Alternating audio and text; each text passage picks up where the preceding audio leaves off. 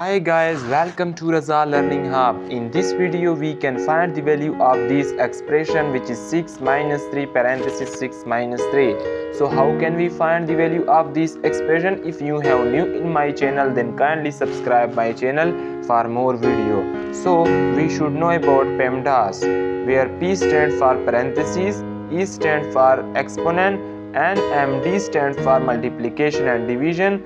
A and S stand for addition and subtraction. In PEMDAS, parentheses have higher priority than other operation.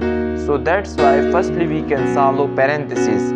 So 6 minus 3, which is equal to 3. Okay guys, so 6 minus 3 parentheses 3.